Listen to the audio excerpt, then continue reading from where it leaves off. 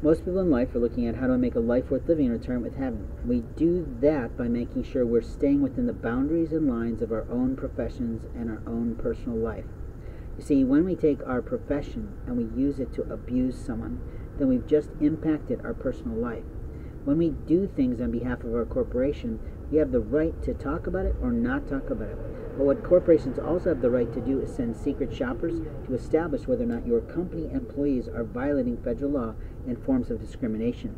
We also have the right on behalf of ourselves to make sure that people are not practicing malfeasance, where that they pretend that they've greeted someone, they pretend that they talked with someone, and then they pretend within their records to document things that didn't happen. You see, a liar in America is always a liar, and the foolishness of them is that they are impacting a life plan that God planned. And when they do that, they actually put themselves in a form of difficulty.